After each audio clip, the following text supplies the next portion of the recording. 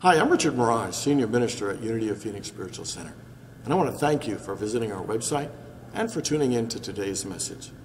If you feel inspired by today's talk, I really encourage you to make a donation by hitting that button below and making a contribution to this ministry. It'll allow us to continue these messages online and to do the great work we do here at Unity of Phoenix, which is to inspire people to live better lives. So thanks for tuning in, thanks for your support, and we hope to see you at a Sunday real soon. How are you doing today? I want to take you on an adventure. You want to go? Okay, I've got a string of helicopters coming. But for this adventure to work properly, you have to put on your imagination cap. Okay? You know what an imagination cap is? It's what you put on when you really want to use your imagination. It started by the idea of a thinking cap. How many of you ever heard of putting on your thinking cap? Thinking cap goes all the way back to the 1600s. Did you know that? First in the literature was 1605 when the character put on his contemplation cap. And when he put on his contemplation cap, he had three thoughts. So it was a three-sided cap. It says, I'm right, you're right, or maybe. Right? So your imagination cap is what truly allows you to go on adventures. So we're going to go on an adventure today. And so you're going to put on your imagination cap. Let's all do it. Let's put on our imagination caps. Buckle them in because I don't want any brain falling out or anything, right? Buckle them in. Now we're going to go on an adventure. And before the adventure starts, I'm going to give you a backpack.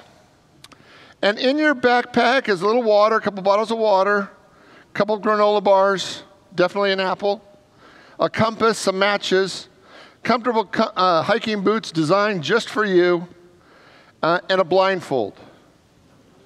What's not allowed in your backpack is any phones. So you have to leave your phones here. And what's going to happen after service is I've got all these helicopters coming, and they're going to take each and every one of us in a helicopter, and they're going to take you 100 miles away from everything. So even if you sneak your phone under the helicopter, you're going to be so far away from any cell service, it's not going to work anyway. And I'm going to take you 100 miles away from everything, and it's your job to find your way home. Right? How many of you ever watched one of these survival shows? We're going to do Unity Survival, right?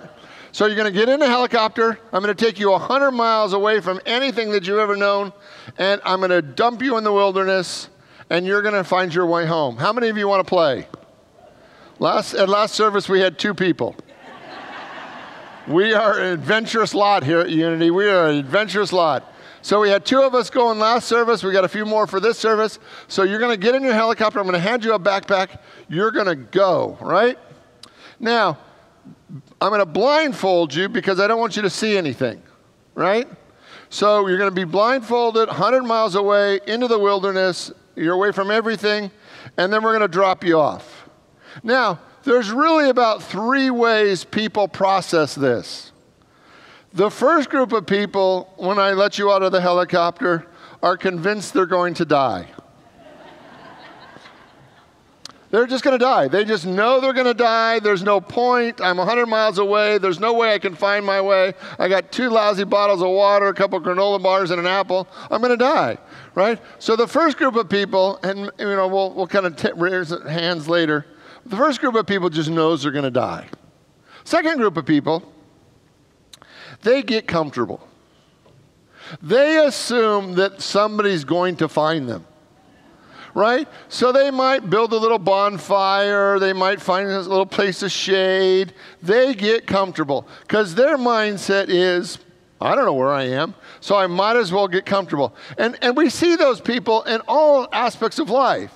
When they're going through a problem or a situation or a tragedy in their life, they make it a party. They just get comfortable. They know it's going to pass. They make it easy. So the first group, their first response to life is, oh, I'm going to die. Second group, let's just get comfortable. Now the third group is interesting because the third group, they immediately, when we put them on the ground in the wilderness, they rip off their blindfold. They want to know which direction the helicopter is going back. They grab on their boots. Some of them don't even wait to put on their boots. They got their backpack on, and they are hightailing it for home. They got 100 miles, and their thought process is, I'll be there before lunch. Right? They're the go-getters, the get-her-dones. They're the ones that get after it and make it happen. Now, I've come to realize that there's a fourth group that I never really thought about until it was presented to me. But there is a fourth group. And they're the group that when the helicopter takes off, when I say good luck, they stand there for about 3 days with their blindfold on because nobody told them to take their blindfold off. Okay? Now, I love this group because for 3 days they're standing there mad that nobody told them to take their blindfold off because this group needs clear instructions, right? They don't buy anything from IKEA. They need clear instructions, right? So there's 3, maybe 3.5, maybe 4 groups, right? Because what I want you to see is that the way you do this is the way you do the problems in your life. Now, in Unity, we don't often say problems, but how many of you know you have problems? If you don't, ask your neighbor, do I have problems? Right? Your neighbor will help you, right? So in Unity, we sometimes say, well, I don't have problems, I have challenges. And if challenges are too much, I don't have challenges, I have opportunities. Or we say sometimes, I have blessings yet uncovered, right? But the reality is we have problems. And as a world, we have problems. Can you agree that we have some problems in the world today? Right? And I want us to be so conscious about how we solve our problems because how we solve our problems, it actually matters. How we move from where we are today to overcome those problems to a better day actually matters. And I want us to be thoughtful about how we problem solve because there's actually a way that we do that. That we have problems, but we can overcome these problems. Did you know that there's actually the father of modern problem solving? His name is George Polya. And George Polya came up with a 4-step problem solving methodology. And when you hear it, you're going to think, well, how simple is that? He actually devised this 4-step problem-solving methodology. Step 1, understand the problem. Now, how many... See, some of the difficulty is that before we can even understand the problem, sometimes we actually have to accept that we have a problem. Can I get an amen? See, one of the things that's going on in this country right now is that we don't agree about what the problems are. Right? And if you don't agree what the problems are, you can't solve them.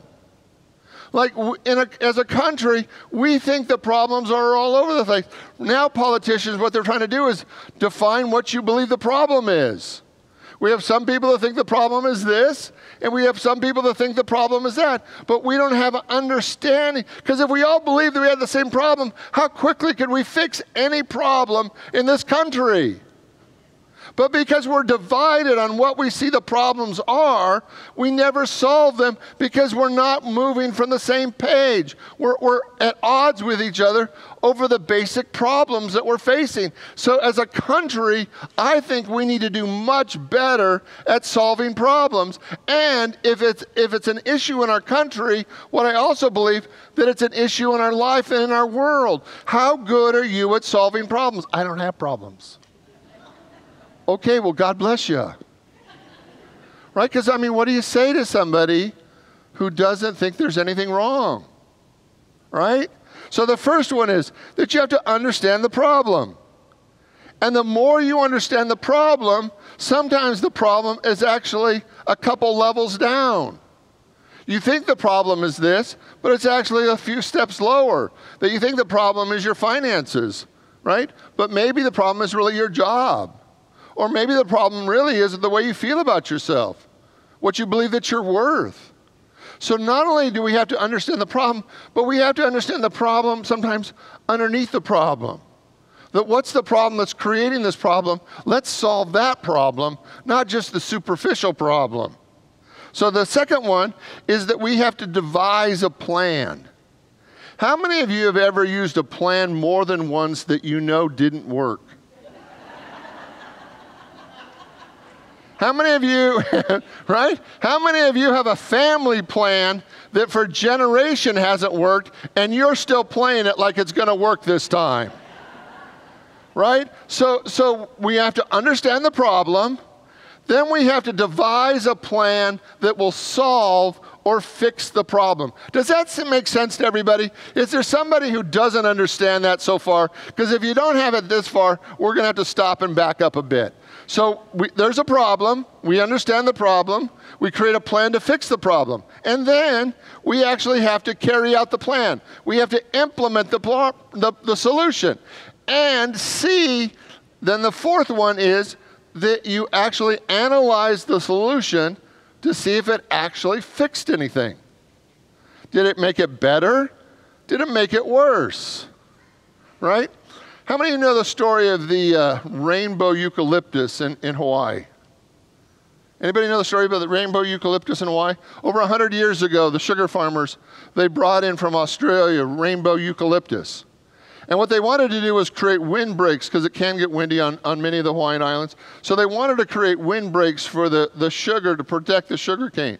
So they brought in these big rainbow eucalyptus from Australia.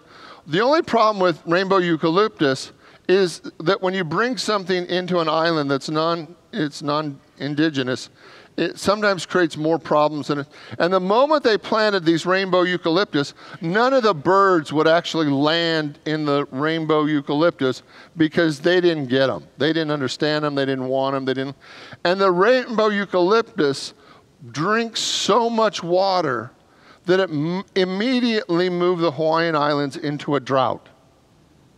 Right? So, and the problem is that once you have them, these little guys are sneaky, man. It's hard to get rid of these things. They take over everything. So these rainbow eucalyptus became a problem, right? So was the intent to protect the sugarcane an appropriate problem to solve? I would say yes, right? If you want to believe in sugarcane, yes, right? But did the way they solve it actually work? Short term, it did protect the sugarcane. Long term, did it create more problems than it solved? Yes, right? So we have to understand the problem, we devise a plan, we carry out the plan, and then we analyze the plan afterwards to see if it actually worked and created the results that we wanted. So over and over again in your life, there's going to be an opportunity where you have a problem. The more you understand the problem, the more you can devise a plan that works. You try the plan that works. You see if it works. If it doesn't work, you revise and you try again. Are you with me? So Albert Einstein said this: we cannot solve our problems with the same thinking that created them. Okay? So would you be willing with me today to talk about problem solving? Because I believe that there are really three perspectives that we need to have when we're problem solving. And the first one is a historical perspective. And the historical perspective says something like this: we have solved problems in the past, and I want to know the best way they've solved problems in the past so that I can apply that wisdom, that understanding, that intelligence to the problems that I'm dealing with now. And it doesn't matter what the problem is. It could be a health problem, a money problem, a spiritual problem, family problem, a relationship problem. But the question is, how have they solved this problem in the past? Do you realize that whatever problem you're facing in your life today, you're probably not the first person that has dealt with that situation? Does that seem true? That if you're going through a relationship problem or a health problem or a money problem, whatever it is, probably somebody has gone before you, over the 7 billion people on this planet, that maybe has had that issue. And the historical perspective says that we actually look back, that we're actually curious enough to wonder enough about how people in the past have solved problems. And if we don't understand how people in the past have solved problems, what Winston Churchill said, those who fail to learn from history are condemned to repeat it. It was actually a misquote from George Stanzia from 1905 when he said, those who cannot remember the past are doomed to repeat it. So there is a need for a historical understanding of how we got to where we are so that we don't have to stay there. True. Great. Then, once we understand the historical perspective, the next level of problem solving is understanding what the current best thinking is about a problem, right? Because there's actually current level, there's genius, there's wisdom, there's a huge amount of information now how to solve any problem in our world today. So there's a historical perspective and there's a current level of genius working on most every issue in our world today. And I want you to be familiar, I want you comfortable with knowing both the history, your past, our collective past about whatever's going on in your life. And I want you to know the current level of genius that's working on any problem. So some of you know that when I stepped down from here, when I left here, I served in ministry for 4 years in Naples, Florida. Now, when I left Unity of Phoenix, it was one of the most successful, it is still today, one of the most successful ministries in the Unity movement. That people would come here to learn how we did ministry. They would come and learn how we did it. Right? So when I went to Naples, I was kind of full of myself, right? I thought I knew how to do it. I thought, well, I'll go to Naples, I'll create Unity of Phoenix, Florida, and it'll be the bomb. Well, for about 6 months to a year, I was surprised that it didn't work. Why? Why didn't it work? Right? Because I was doing something from the past, bringing it into the present moment, thinking that, of course, if it worked once, it'll work again, and it didn't work at all. It didn't work at all. It didn't even come close to working at all. It didn't work. Because why? Because it was a different congregation with different wants and needs and desires. It was a different situation, totally. So I tried to recreate what I knew worked, and it didn't, right? So that leads us to 3. So we have a historical, we have a current best thinking, and then we have intuition. Now, what's the role of intuition? Intuition is that thing that guides us internally by God to move to the next highest level of good. That absolutely, that God knows how to get you from point A to point B all the time. God in you is your source of an immense amount of wisdom, but we have to access it. Now, why don't we access inner wisdom? Anybody want to throw out an answer? Anybody, why don't we access inner wisdom? We don't trust it, right? Anybody else? We're not meditating, okay? Anybody else? Ego. Anybody else?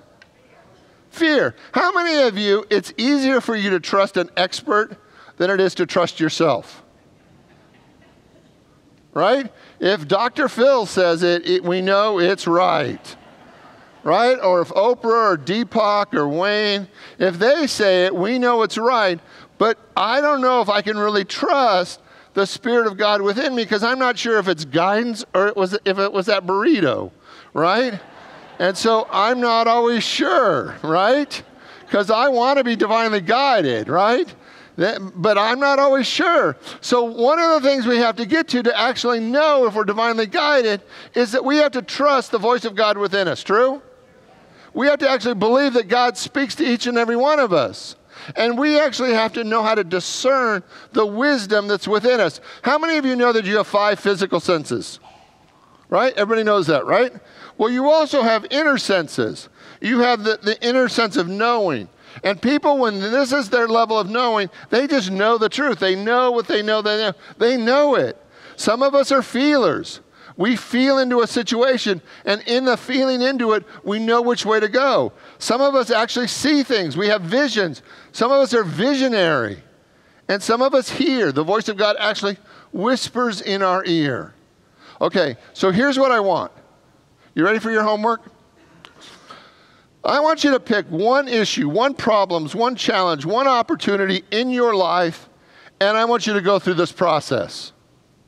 Okay? I want you to actually get a piece of paper and write down what the problem is. It could be a relationship, it could be your marriage, it could be your finances, it could be anything. I want you to write down what that problem is. Now I want you to do a little bit of research. And I don't care if you do it all on Google, right? Google is our second brain, right? I want you to give yourself a historical perspective. What have people historically said about that issue or this problem? And I actually want you to write it down.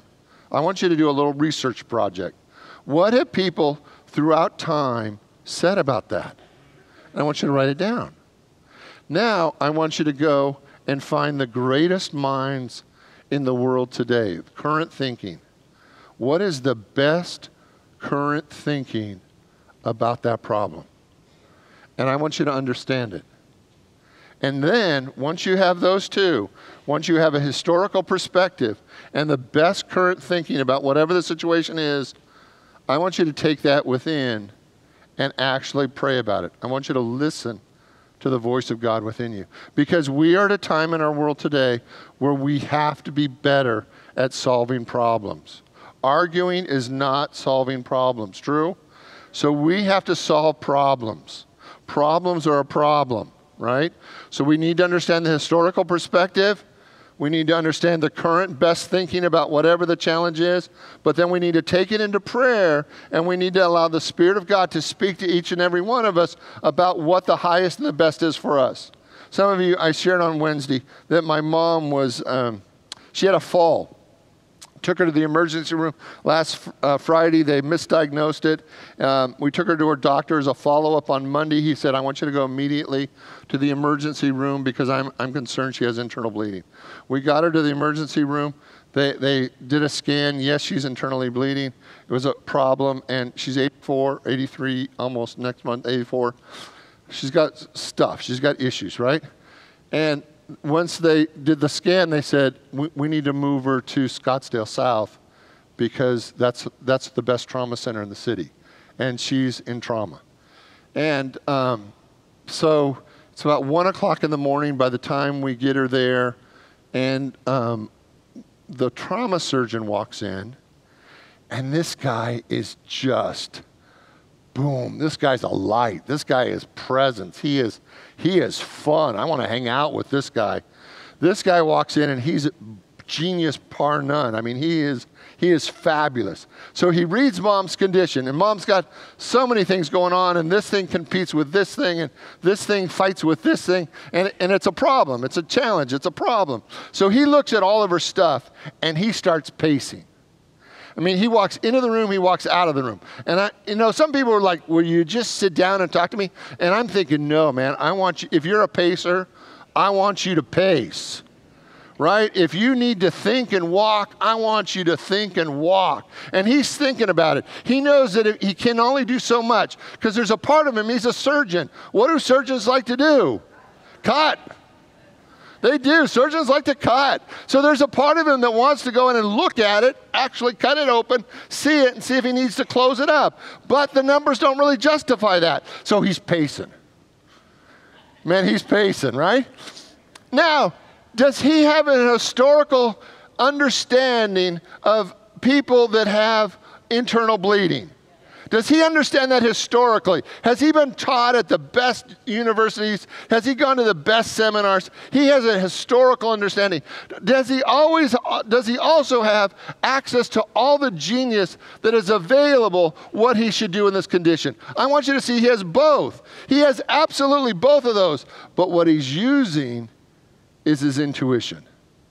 He's pacing. He's pacing. Finally, he says, okay, we are going to give her a pint of blood. We're going to do this, this, and this. All the nurses like, boom. They're on it. They're going. They're moving a mile an hour, and he's still pacing. Within an hour, she was like ready. We didn't know if she was going to make it through the night. Within an hour, her numbers went from here to here, right? And was I so grateful for his historical understanding of my mother's condition? Yes. Was I so grateful for that level of genius in him that knew that condition inside and out? Yes. But the thing that made the biggest difference is that he listened to himself, he trusted himself, and he called the shots. And within an hour, she was better. So here's your homework. I want you to take a problem, any problem. I want you to do your historical homework on that problem. I want you to analyze it. I want you to look at it. I want you to see what have people in the past done with that problem.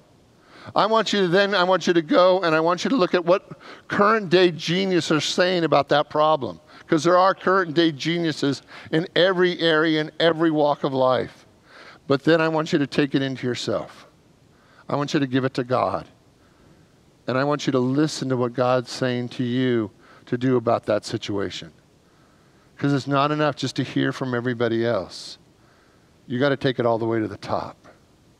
And you got to listen to what God wants to do in that situation. Are you willing? Yeah. Let's pray. I invite you to open your mind, your heart, your soul to the activity of God that is right here, right now. That there is only one presence, one power, one God, manifesting through each and every one of us. And whatever the challenge, whatever the problem, whatever the need, God is right here, right now. So in all things we listen, we know, and we are set free. And so it is. Amen. God bless you all. Have a great week. Thanks for being here today.